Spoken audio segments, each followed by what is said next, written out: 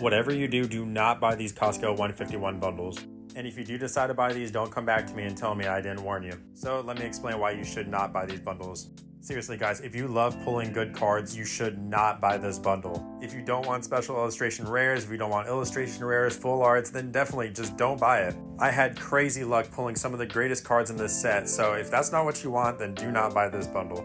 Alright guys, but on a serious note, this bundle is absolutely fire. And I won't be like anybody and gatekeep this bundle because I want everyone to pull these cards as well. All the cards that you saw in the background are ones I pulled from just 6 bundles, and the only card I did not get that I have been absolutely chasing is that SIR Charizard, and I'm really considering going to buy some more of these bundles just to pull it.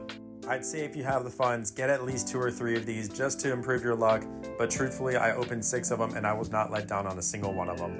And if you haven't seen my videos, I've posted every single pack that I've opened from these bundles and they've been nothing short of amazing. I'm even sending 6 of these cards off to PSA because a lot of people have been saying they don't like that I say PSA 10 prices, so we're putting to the test. But until then guys, catch you on the next one.